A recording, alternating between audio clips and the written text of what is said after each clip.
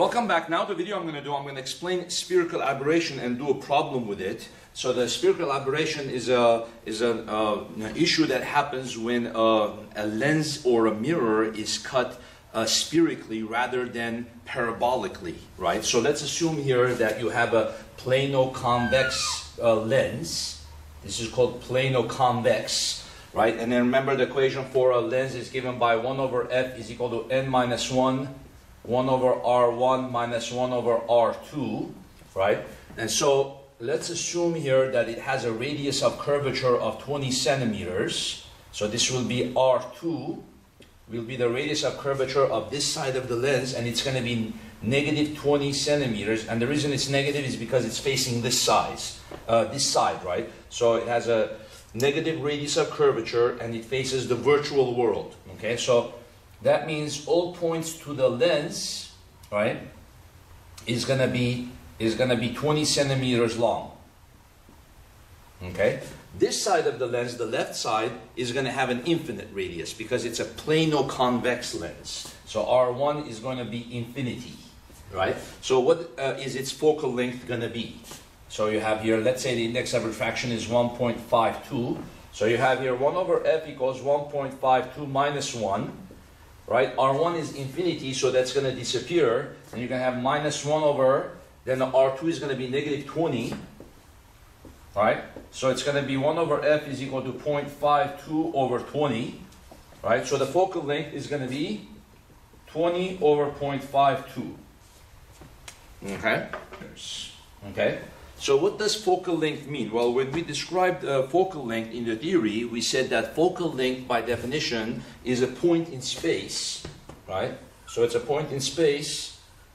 So in this case, since the focal length is positive, right? So the focal length will be, if this one was 20 centimeters, right? So it's a point in space right here, from 38.5 centimeters from the middle of the lens, right, 38.5 centimeters from the middle of the lens, such that all parallel rays of light are going to bend and go through the focal point, right? All parallel beams of light, no matter how, where their location is, right, when they bend, they're going to bend and go through the focal point.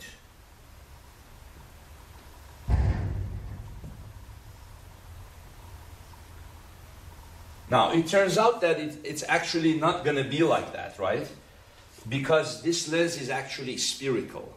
So the best way to prevent this from happening is to have a parabolic lens, right? So the shape has to be cut in a parabola such that all rays of light will actually go through the focal point. So in this problem, we're actually going to prove that all rays of light are not going to go through the focal point, which is 38.5%. So that is our theoretical focal point, right?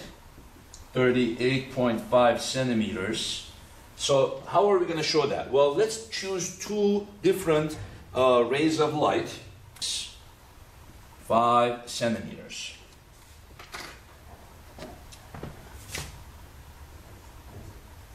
So what's going to happen, since this left side is just vertical, it's going to go straight through the lens. It's not going to bend, right?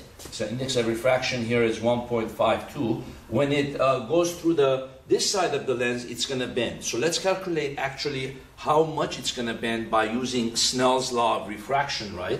So what is the normal line to the surface, to the right side, right, surface? Where do we measure the normal line? Well, we measure it from the center, right? The center of the curvature. We go like this. Okay, so how do we calculate theta incident, this incident angle, right, with respect to that normal line? So this theta incident and this theta incident are the same, right? So then how do we calculate that? Well, we can make a triangle here with this from the center to here, make a triangle and then come down, then go like this. We can say the distance from here to here is 20 centimeters, right, because that's the radius of curvature of the lens. Right, and then we can say this side is the 5 centimeters, right?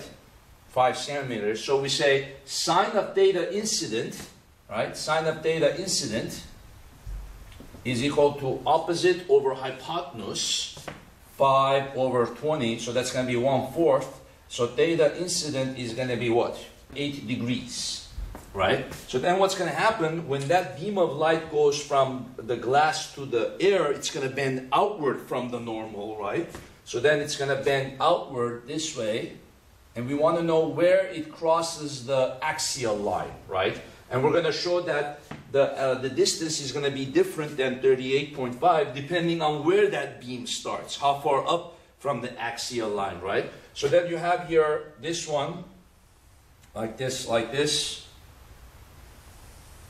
Okay, so this distance from here to here is 20, right? Then we found out that this angle here is equal to 14.478 degrees. So now let's calculate what this angle is, theta refracted. So we say the index of refraction Ni sine of theta I is equal to Nr sine of theta R. So index of refraction of the incident medium, in this case it's glass, then it's refracting into air. So index of refraction of the incident medium, 1.52. Sine of theta I, well, we already know sine of theta I is 1/4. So I can just put here 1/4, okay? 1/4. And then now we have here index of refraction of air, 1. And then sine of theta R. Okay, so we can say 337. So that's going to be this angle, which is basically this angle. 22.337. So then I can subtract that from 180, right? 6 degrees, right? And then I can calculate this angle really easily by just adding these and subtracting from 180, right? 6 degrees. So then I can use the law of sines, because what I want to know is, I know this distance is 20 centimeters. I want to calculate this distance. The distance from the center to where this beam of light goes through the axial line. So I want to know the distance from here all the way to there. So then I can say x over sine of 157.666 is equal to 20 divided by sine of 7.856 degrees. Okay? So the distance from here all the way to there is 55.60, right? Then if I subtract the distance from here to here is going to be 20 centimeters, right? That's the radius of curvature from here all the way to the far edge of the lens. So subtract 20 from this, and you get here 35.60 centimeters. Okay, so that's going to be the distance from the far edge of the lens to here. So you can see that it's not exactly equal to the focal length, right? The focal length is supposed to be measured from the center of the lens. So if this lens is, let's say, 2 centimeters wide, the width of the lens can be found out if the problem gave us the vertical distance of the lens. That one we don't have right now. But it's going to be probably around, the thickness maybe 1 to 2 centimeters. So let's say it's 2 centimeters. So if I add 1 centimeter from the center to here, 1 plus the 35, I get here 36.60, and even that's not equal to the focal length, right? 38.5. So this shows you that straight beams of light don't necessarily go through the focal length when the lens is spherical. It has to be parabolic in order to actually go through the focal length of the lens, right? So it's actually going to go through a different point depending on where the straight beam of light starts. So now let's assume there's a beam of light that starts 10 centimeters up and it goes straight. Where is that one going to go? Okay. I'm going to have a line from here to here. I'm going to say sine of theta incident is going to be 10 over 20. 10 over 20, so then that's going to be equal to 1/2, right? And then theta incident is going to be what? 0.5 inverse sine, that's 30 degrees, right? Theta incident 30 degrees. So then the triangle looks like this now, okay?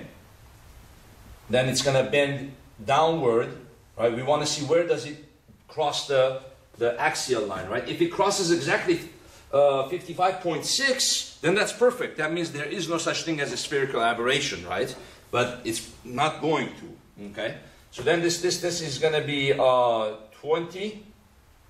This angle here is going to be 30 degrees, right? So then when it refracts, theta refracted, what is that equal to? So we have here 1.52 1/2, right? And then let's find out the theta refracted.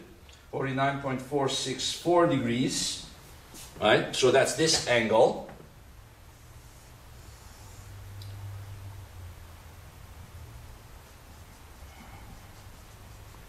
Then you subtract that from 180.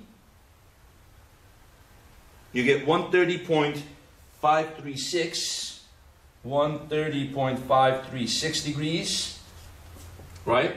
And then you add these and subtract from 180.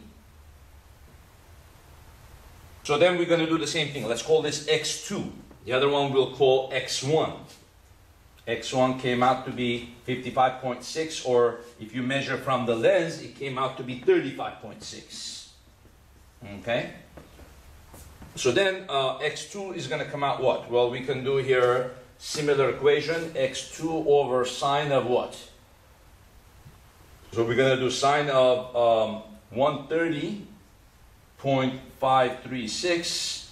That's going to equal what? 20 over sine of 19.464. Okay? Okay? 45.62 centimeters. Okay? So you see how it bends more, and so it ends up going through the axial line much earlier.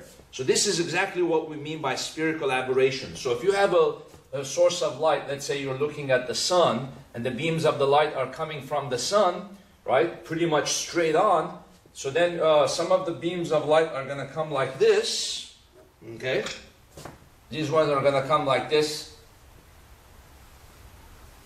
Okay? And then the ones that are farther out are going to come in. And you see how they're not focusing at the same point? So the further out, they come in and curve more, and they focus earlier. The ones that are closer, they focus later. And so you don't have a single focal point. You see, so what is the difference between their, where they cross the, what is the difference between where they cross the axial line? Well, you can just subtract 55 minus 45. So that'll be, we can call that delta x. Delta centimeter difference. Even this one is not equal to the focal length, right? I subtract here first the 20 centimeters for the radius of curvature. That's going to be 25.62. And if I subtract one more centimeter, that's going to be 24.62. You see, so this focal length, 38.5, only works better for the rays of light that are closer to the axial line. You see, 38.85. 38.5 was closer to 36.6. It wasn't identical, but at least it was closer. So any ray of light like 5 centimeters, 4 centimeters, 3, 2, 1, the rays of light that are closer to the axial line give you a better result to the focal length equation, right? The ones that are farther up and further down, they bend more and they end up being a lot less than the focal length. That's why we say the thin lens equation that we have, the focal length equation, if the lens is spherical, works better for lines that are closer to the axial lines. The further out you get, the less it works well, okay? So that's a general principle. But if it's parabolic, if the curvature is parabolic, then it will work for any parallel rays of light, okay? So now you can kind of see the concept of spherical aberration and why we want to cut our mirrors and lenses to perfect parabolic shape versus spherical, okay? Thank you very much.